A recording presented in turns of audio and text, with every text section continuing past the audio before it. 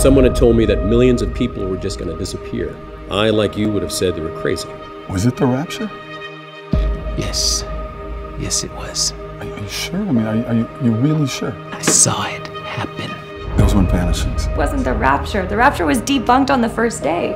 The second wave of vanishings has thrown the financial markets back into chaos. Trust me. You want to make sure you're on the right team. You're already teaching them the art of fake news? I just wish I could see you one more time.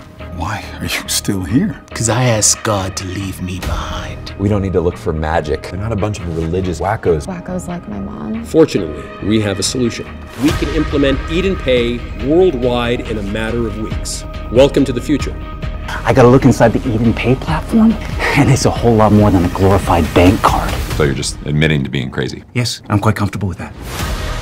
When it is all over, half the world will be dead. This is the biggest news story since the vanishings. You listen to me. You drag this line of nonsense into the public eye. We're both finished. Now I'm more like an actor.